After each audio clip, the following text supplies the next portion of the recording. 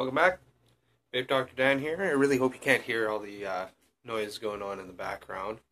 Other people in the building being loud Friday night, so that happens sometimes. More specifically, I hope that YouTube doesn't hear it and give me some copyright strike because somebody else in the building is playing music. So today we're doing something a little different. My review video for Wednesday got a little pushed back because something goofed up on the filming. It just ended up black, no picture, just audio. So I don't know what happened there. So today, instead of doing a review, I'm going to be doing a safety video. So hopefully it works this time and it will help me get back onto schedule. So, vape safety part 5. Mech mods and hybrids. So, basically your regulated devices, your RXs, your Sigelis, your Evics, your all that sort of thing, they have circuitry in them to prevent a short circuit. And chipsets, that sort of thing, to prevent the device from short circuiting and bad stuff happening that way. So your mod's not going to blow up if you have the resistance too low. It'll just say atomizer short or atomizer not found, something like that. Now, in something like a noisy cricket or a tugboat or a rage box, they don't have that kind of thing. These are all examples that I'm going to go through of unregulated devices. So first up, noisy cricket. It's a series mod. So it's got 2 batteries running in series. Basically, you've got your negative end of one battery on the switch end here, going down to the positive end on a little metal seesaw in there, which goes to the negative end of the other battery over here. And then the positive end touches your atomizer because it's a hybrid device.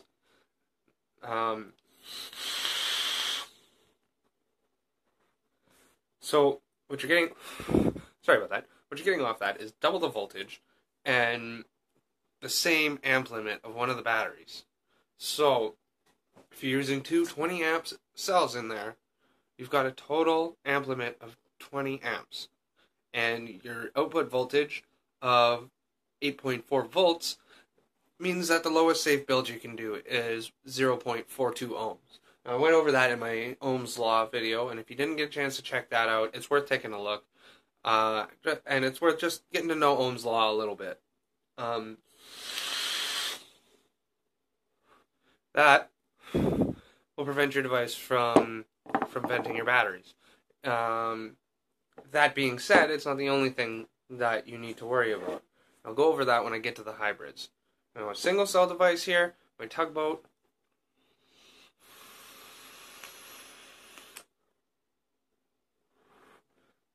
Now that, you've got 4.2 volts at 20 amps if you're using a 20 amp cell, which I am in this. It's an LG HE2. I'm using LG HG2s in this. Again, 20 amp cells, but higher milliamp hour. Now in here, I'm also using more 20 amp cells, just to keep the theme. So I've got LG HG2s in here again. It's a triple parallel. So, now that means each cell is taking 1/3 of the amp load. So you can build to much, much lower. Now I've got a really kind of play it on the safe side build in there. With just some 5-wrap 22 gauge. It comes out to 0.17-ish.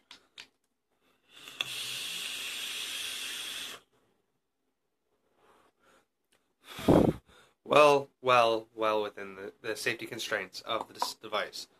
I'm going to pop this open again here, and I'm going to show you quickly just how it's laid out. So, you've got all 3 of your negative contacts there, all 3 of your positive there. They're wired through the switch over here, and then to the atomizer. Your atomizer on this, unlike the other 2 devices, has a spring-loaded 510 pin. So I don't know if you'll be able to see this, but as I screw the atomizer in, this pin down here pushes down.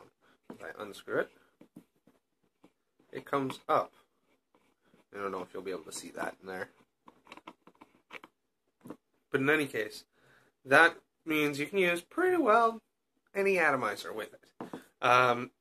Because that pin there is smaller than the center post on the atomizer. So you're going to be able to fit just about anything on there without having to worry too much. Now, hybrid devices. Now, that's the spring-loaded 510. That's the safe bet there. But if you're a hardcore or you want less voltage drop,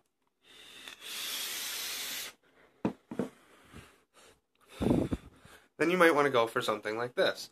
Now, I've got a hybrid top right here, so I can show you. So now, as you can see, there's just a hole going right through with some 510 threading on it, and a couple of holes for battery venting.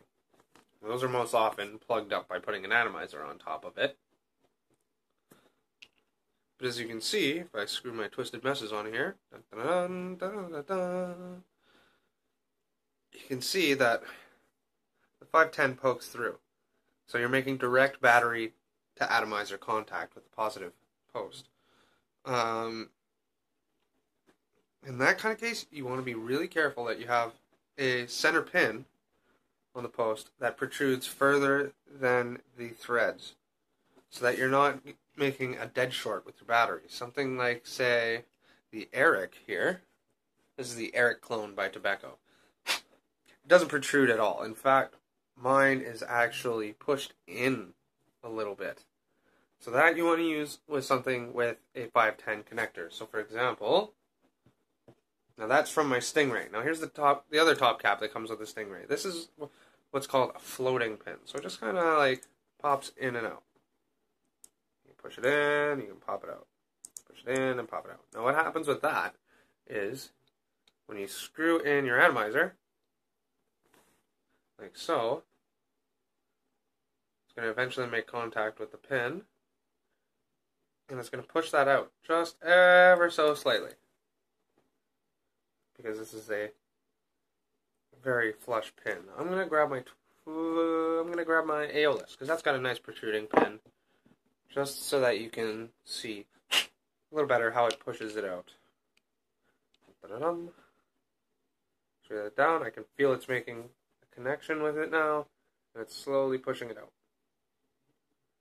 Can you see how much further that's pushed out now than it was? Probably not. It's not very much of a difference, but it is a difference. So that actually pushes out that way, and then when you push the battery up against it with the switch housing on the Stingray screws up to take up for battery rattle, and that will push it against that, which will make contact against your atomizer on the other end of it. But as you can see, that has a hugely protruding pin. This is the Aeolus clone by Tobacco, and it's got a ridiculously protruding center pin. Definitely safe with your hybrid mods. So, like I said, Noisy Cricket here is a series hybrid mod. So you're getting 8.4 volts at 20 amps, because I'm using 20 amp cells. You want to be careful that you make sure you know Ohm's law when you're working with any mechanical device, as well as really make sure that you're paying attention to the 510 pin when working with a hybrid device like the Noisy Cricket, like the Tugboat.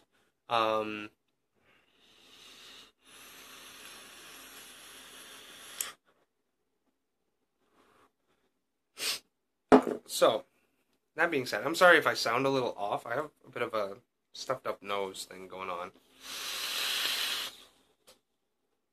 I don't feel like I'm sick, but my nose is crazy plugged right now. So if I sound a little off, that's why. So yeah, I think that's just about everything I got to cover about the difference between mechanicals and hybrids. Both of them you have to know Ohm's law. Hybrids, you really got to be careful about things like this. Like when I bought this, the pin was sticking out, and I thought it was an adjustable pin. So I I was like, all right, right on. I'll use this with the Noisy Cricket. And I bought it, and it was only $10. But when I screwed it down on the hybrid top and I made everything all took up for battery rattle and everything, it pushed the pin flush, and I ended up almost dead shorting a battery. If I hadn't have caught it in time, I could have been into some serious trouble. So just know your batteries, know your device, and know Ohm's law. Really, that's all I can say. It's really, really easy to look it up. If you don't want to do all the math, there's an app for that. You don't have to worry. There's just an app on the Google Play Store that I know of for sure. It's just called Ohm's Law Calculator. You punch in two of the variables, and it'll give you the other two. So, for example, you know your batteries have 8.4 volts at full charge on a series, and you know that they are 20 amp batteries. You punch those two in, it's going to give you the it's going to give you the resistance. It's going to give you the lowest safe resistance that you can build to, and it's going to give you the wattage that it's going to be putting out through the calculation. In fact, I'm going to hop over to the Ohm's Law app, and I'll do a quick record of that, and I will show you how it works.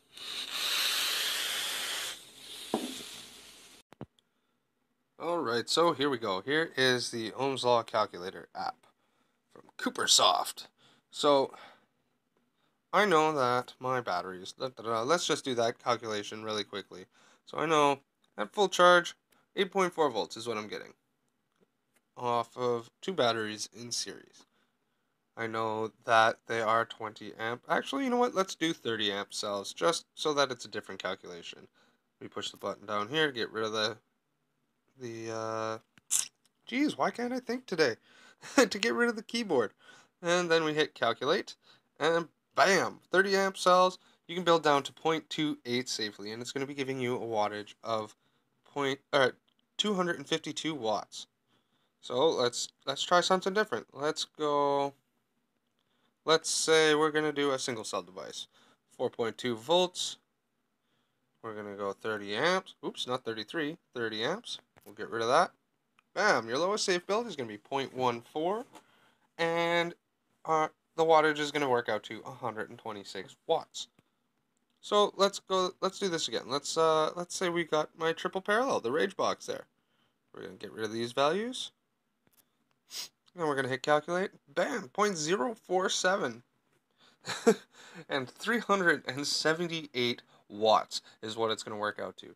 So if I wanted to build super low, like some, I don't know, 22 gauge sleeper parallel coils, I could build down to 0.05, and we would end up with 378 watts ish. So now it's important to notice that it's not really truly 90 amps that you're getting off 330 amp cells, but it does share the amp load. So that's kind of the figures that I like to use just to make it easy on myself. That being said, that's the Ohm's Law Calculator app. Really simple to use. Reset, there's an ad, and it's free, so you get ads popping up all the time. You hit the help button if you need something, and that tells you exactly how to use it. Enter any two values into boxes and press calculate.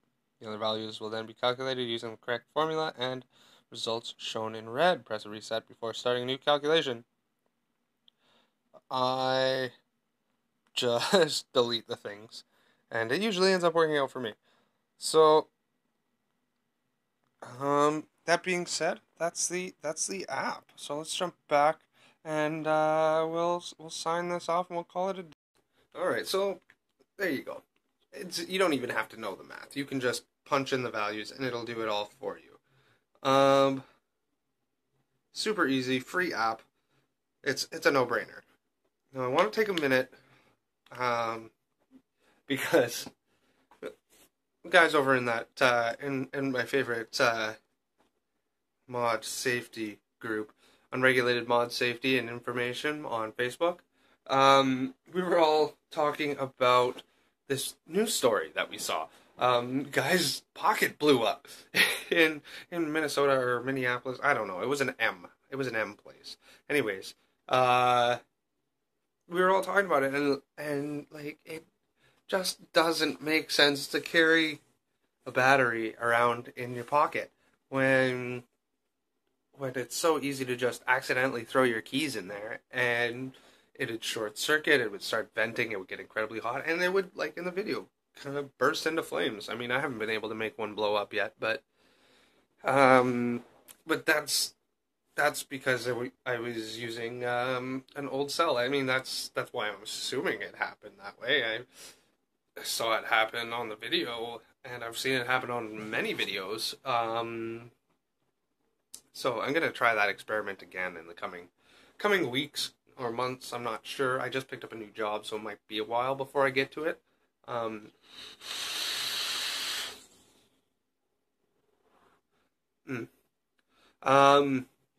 But yeah, like honestly, battery cases are like $2 at your local vape store. Like it's just $2 to get them to be safe. And if you don't want to spend the $2, if you're cheap like me, I've got a fix for you. So I have this M&M tube, this M&M Minis tube that I got from the dollar store because I wanted some candy and I wanted something to put all my coils in. Because I'm a pack rat and I like to keep all my old coils. And I noticed something after I saw this video. Sorry, just flashing my armpit like crazy there. After I saw this video, I was trying to think of different ways to do it. Now I've got a leather bag too somewhere kicking around here. Sorry, I'm just like not prepared for this segment. And so I've got this leather bag. It came with one of those little square batteries that you use for charging your phone on the go. That's what I normally use to carry my batteries around. Prevents the batteries from short circuiting, keeps them away from conductive materials. But I also noticed this. The M&M Minis tube perfectly fits two 18650 batteries, and might even fit 26650s. Come to think of it, do I have a tape measure? Nope, because I'm not prepared. We'll find out if this will fit a 26650. I will find my tape measure and I put the... Oh, there it is. Okay, I know where my tape measure is. I will put in the description whether this will fit a 26650s or not. I'll measure the inside diameter. But yeah, two 18650s, bam, you're safe. And you get a bunch of candy. It was like $1. Like, if you don't want to spend the extra $1, that might be the answer for you. Just don't blow yourself up. It's not worth the burns. It's not worth the pain. It's not worth the damage you do to yourself and to the vaping community, especially when we're under so much fire, for dry knuckles and arm cramps and the like.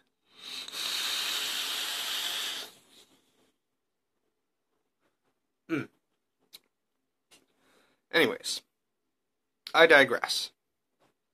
Battery safety, mod safety, it all starts with a little bit of knowledge and a little bit of research.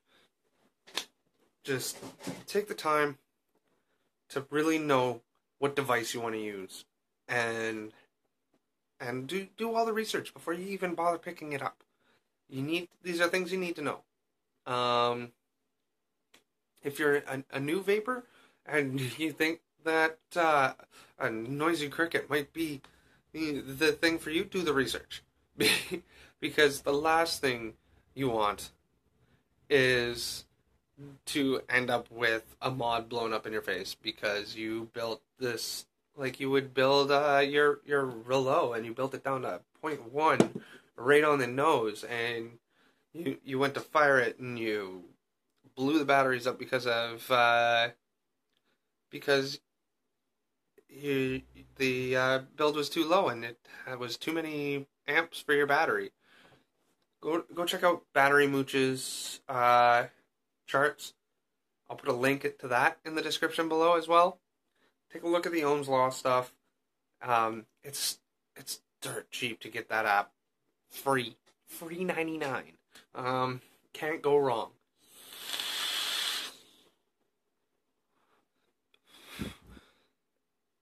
That being said,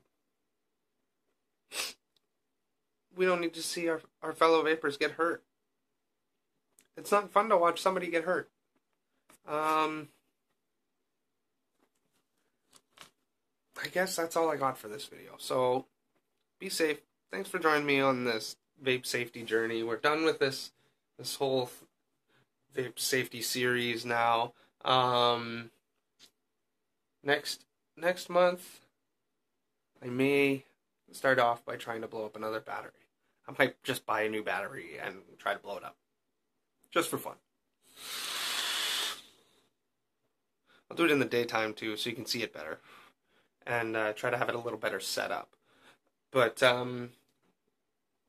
yeah. I think that's all I got for this one. I think that's all we got. Let's call this a day. Thanks for watching. If you liked the video, let me know in the comments. If you didn't like the video, let me know in the comments. If you thought I could do something better, let me know in the comments. Join me on Sunday for the next vlog. We should be right on time for that one. We'll start back up with the reviews next week as well on Fridays. Next review is going to be the Stingray. I'm going to do the Stingray next, because that's a fun one. It's cool. It breaks down into like all sorts of different thingies, and like, look how tiny and awesome this is. If I unscrew this, put it into 18350 mode, I mean, you can't really build anything super low on it because there's no super high lamp limit batteries, but I mean, look at that. It's just so tiny. And let's throw the tugboat on. Let's throw the Aeolus on. That looks super cool and tiny. Like, look how little and itty bitty and stealthy that is. So that's the Aeolus on top of the 18350 Stingray. And that's the tugboat. It's like almost double the size with the velocity on top. So yeah, Stingray. Tune in next week. Tune in for the vlog if you are so interested. That's all I got. Thanks for joining me. Thanks for watching. And I hope to see you again. Cheers, guys.